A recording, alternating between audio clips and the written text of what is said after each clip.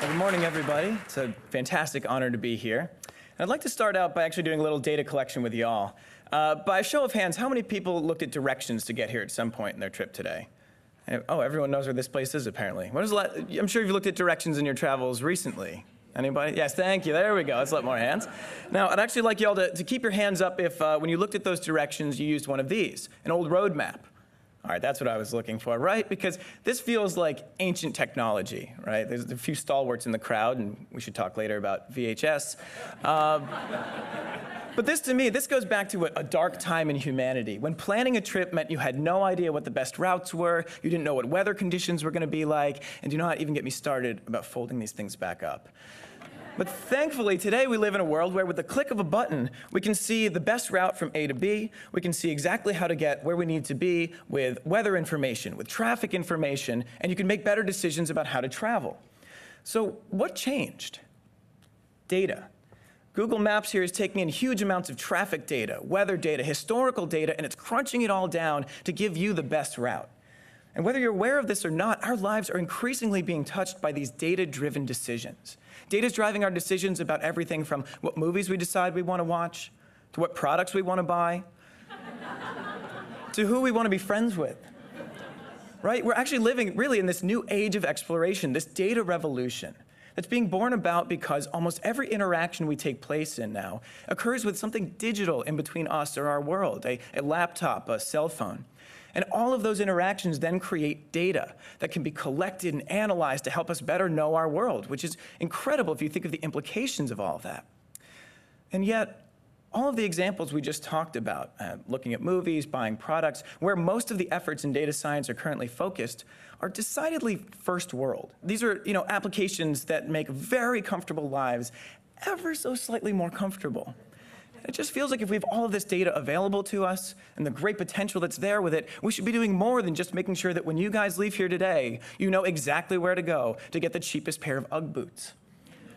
So imagine a world where instead of having Yelp show us where to go to find the best restaurant, we had applications that could help us find clean water or deforestation. I don't think I have to sell this crowd on the fact that that would be a pretty cool world to live in.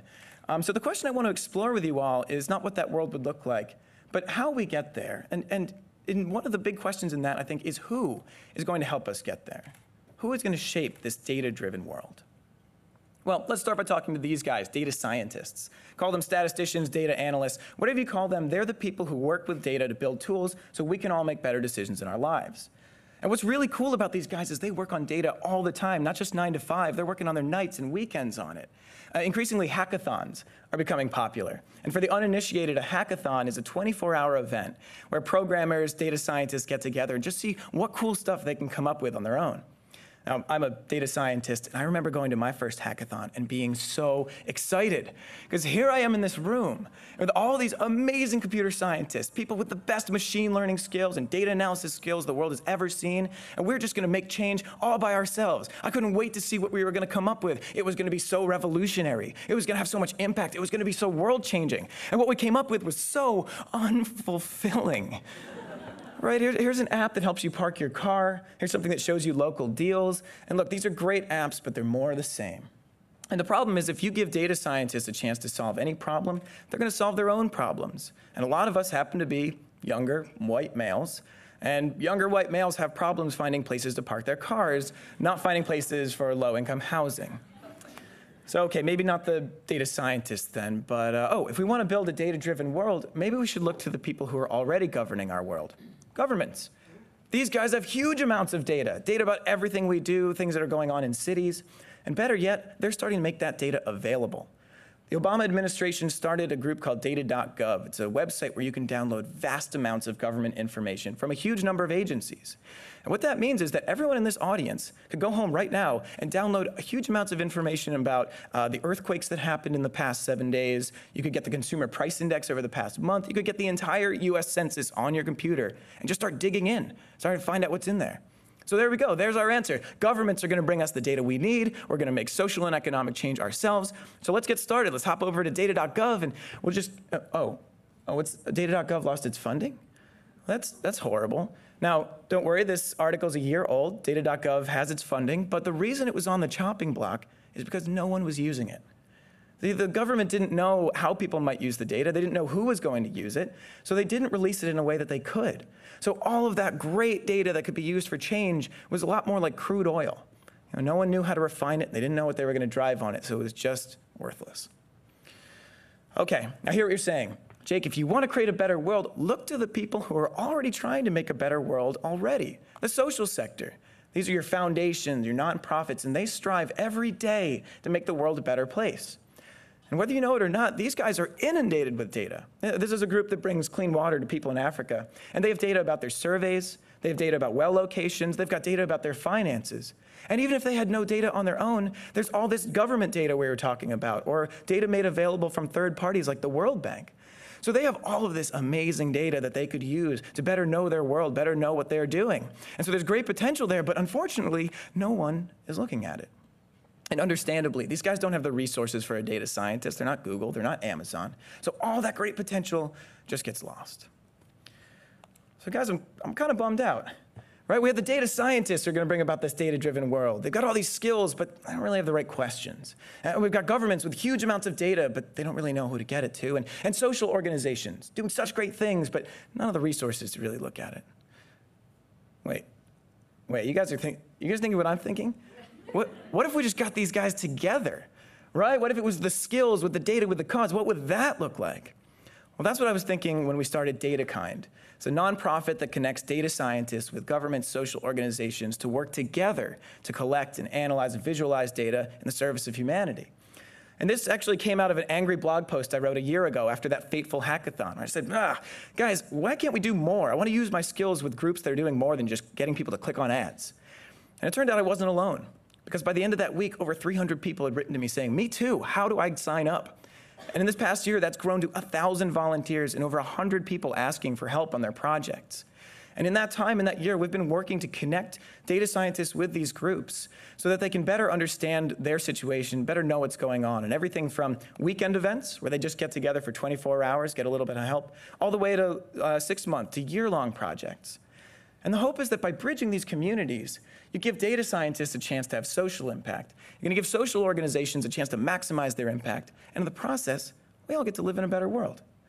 So let me show you some examples of what this looks like. The New York Civil Liberties Union came and said, hey, we want to know if the NYPD is using racial discrimination. Awesome question. And it turns out there's awesome data around this too. You see, every time the NYPD stops and frisks someone, they record over 100 variables about it, where it happened, what had happened, whether an AK-47 was involved, huge amounts of info. So we're in a great position because we've got a great question and we've got great data, so let's answer it. So here's the data. So who can tell me if the NYPD is using racial discrimination? Right? Yeah, no, me neither. And if you're a social organization, this is probably where you stop, if you even got this far. So they worked with our volunteers and they said, let's see if we can come up with something else. And they came up with this. It's a map of the 2010 stop and frisks by neighborhood. And what's immediately apparent is you can see things. You can see these hot spots up in Spanish Harlem, the hot spots in downtown Brooklyn. And what this provides now is a lens for NYCLU into that opaque block of data so they can start to explore. They can explore on their own. They can start to see what situations here they need to look into. And now they can start to answer that very thorny question. Another group right here in DC is DC Action for Children, and their job is to look out for the well-being of all children in DC. They have huge amounts of government data made available to them, but they don't know how to put it together to understand where the neediest children are and how to let other people interact with that information. They say, we've got all these spreadsheets about school performance, about income, about education. How do we really dig into this to know something? So they worked with some volunteers, headed up by CC Way, a graphics editor at the Washington Post, and they came up with this. It's a screenshot of an interactive visualization where you can mouse over these regions, you can see demographics pop up, and you can drill down to schools. And what this is doing is not only letting DC Action for Kids start to understand where the neediest neighborhoods are, this is serving as a template for all Kids Count programs across the US. That's pretty amazing. Lastly, the United Nations Global Pulse is an amazing program that is seeking to get a pulse of the world by collecting all of the world's data so they can understand whether recessions are going to happen because of what people are blogging about. It's a really fantastic program. And they recently did a very cool project called the Global Wellbeing Survey. They asked people to respond by cell phone. How happy are you in your country? It was a fantastic achievement for mobile technology to be able to pulse the world like that, but of course resulted in a bunch of data. And they didn't even have answers to the most basic questions like, where did people respond? How many countries actually participated in this? So volunteers built this simple visualization that would allow them to see their reach, show how these responses spread from India across the globe. And this not only helped the UN understand where their reach was, this was so important to them, they brought it to the United Nations General Assembly to say, this is how we have to start thinking about data. We can no longer do development without considering the data around our world. Now, if you're sitting in your seats and thinking, I could do that, maps, that's easy. Well, you're right, you probably could. Because all of these examples were done by volunteers in under 24 hours. And I think that goes to show that things that are very simple for a data scientist could be transformative for these organizations and groups that don't have those data skills. And what's cool to me is more than just the results that come out of these projects for the weekend. We're starting to see fundamental shifts in the way organizations collaborate because of these things. So we saw DC Action for Kids come to one of our events that we mentioned before, and they said, if only we had data about parent education, we could do so much more. Well, it turned out someone at their table was from the Census Bureau. They said, government has that data. Do you need it? Here you go. So that collaboration allowed that government data to become usable. They started making that usable and giving to the people who needed it. Or we saw nonprofits sharing data with each other. GuideStar is a group that has all of nonprofits' financial data across the US. And they were trying to build a model to help predict which ones were going to do well and which ones weren't. They weren't having a lot of success, but they knew about another group called Great Nonprofits, which also had nonprofit data. They said, hey, would you mind if we used that? It could help us answer this question. Great Nonprofits said, sure. Now, that's actually really fundamental. If that doesn't ring to you guys, that's sort of the equivalent of Coke and Pepsi sharing information, right? They came together because there was a bigger cause. And lastly, the Grameen Foundation runs a fantastic program with knowledge workers in Uganda via cell phone, wanted to investigate the data around this. And they found that by working with us and looking at the data, it was so important to them that they set aside resources to hire a data scientist being hired into a nonprofit. I love that. And I'd love to know how many of you have data scientists on staff, or somebody who would know that they could actually deal with data in this new era. So to me, these are the revolutionary changes that are going on, shifting the way people work in the collective to bring about this data-driven world. And the answer then is pretty obvious. It's not one of these groups, it's all of them working together, bringing together their resources for one cause to start to change the world. Now that's a happy ending. We could stop right there. It's pretty cool, did a lot of good projects, but there's something subtle here, a second story that's subtle, but I think very important. And it's that when I said we did these collaborations, I didn't say that the government commissioned Google and UNICEF to do this, no. I said that forward-thinking nonprofits and social change groups used open government data and volunteer data scientists in their spare time with their own tools to build these things. And that, to me, hints at something bigger. That hints to me that we are changing the way we actually change our world. There's a fundamental shift in the way we do science. You see, right now, we live in a very top-down world, right? Data is kept in institutions like governments, foundations. The skills are in Wall Street and Silicon Valley, and we leave the social good to those people with hearts. And traditionally, these groups have been very siloed. There's boundaries up between them. But increasingly, we're seeing these boundaries disappear. And people are starting to work between these groups, around these groups. And we're beginning to live in a bottom-up world. And I'm very inspired by a quote by Anne-Marie Slaughter when I think about this. And the quote that she said here was, as we've moved from a world of states to a world of governments and social actors, we've come to a networked world. And in that networked world, those entities we used to think of as billiard balls, and she's referring to those top-down entities, those billiard balls are just nodes in a much greater network that forms our society. And what she's talking about, while she's talking about nation states, I think we're seeing all around the globe in science. We're seeing this rise of the collective, of people bringing their own unique skills together to solve common problems. And what that means is that we are actually all part of this data-driven world. Because whether you're somebody who works with numbers or somebody who climbs mountains, you have causes and you have skills that need to come together. If you're somebody who does have those tech skills, you can find somebody who needs things answered. Or if you're going out on an expedition or you're a social change organization, you can find designers, developers, all these people willing to help to work with you to solve these problems. And just imagine the questions we could answer together. I mean, imagine if we had the funding to scale this beyond just the 10 or so projects we did this year, to include the hundreds more that we know are out there, the thousands that could be included with all of you. Because I think it's when we are all working together, all of us bringing our skills to this table, that we really start to make change, that we really start to take steps toward this new data-driven era, know more about our world.